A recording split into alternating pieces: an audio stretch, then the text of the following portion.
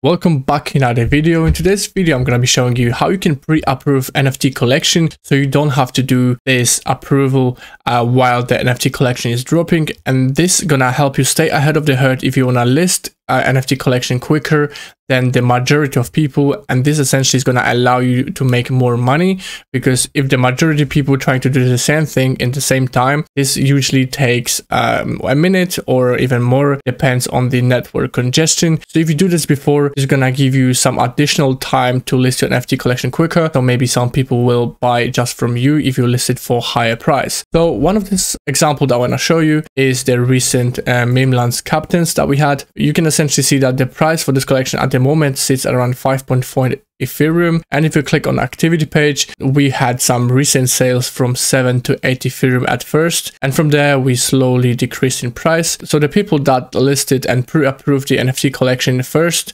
before the mint, they made some nice profit. So now I'm going to be showing you how you can essentially do it on your own. So for the next drop, you're going to be well prepared. So the first step that we're going to do is we're going to go to the revoke.cash website, and this service essentially allow you to revoke access to different fishy contracts that you interact with. The first thing that we need to take a look at is the OpenSea. So it doesn't really matter what collection you have in here, but you need to find the OpenSea contract address. So if you click on OpenSea, you're going to bring you to the etherscan website.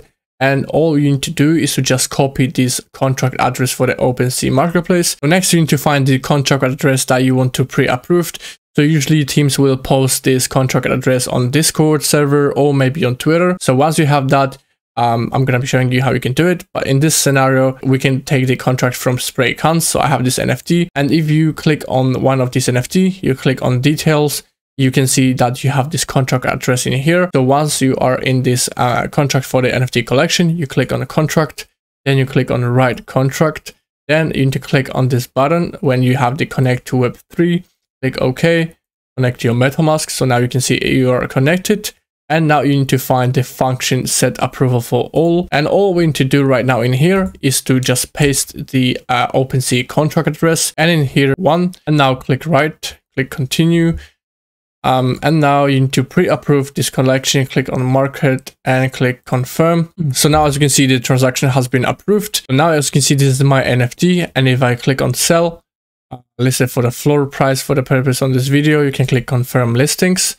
And now it's going to show you the pop-up notifications with the price that you can already sign it. So you don't have to do anything else. You can just sign it. But if you have a live drop, this usually will require some time to proceed the transaction. You have to confirm it first. Once this transaction is confirmed, then you have to list it with your price. So this is not really the efficient way. So if you expect the price is going to be really high, this is a really cool trick that you can use to maximize your gains and stay ahead of the herd. So that's pretty much it for the video. If you like this kind of short tips and tricks, you can let me know in the comment down below. Also, don't forget to go to my Twitter and follow me there, because this is where I share the alpha for you guys. And like the video, subscribe to the channel, and I'll see you in the next one.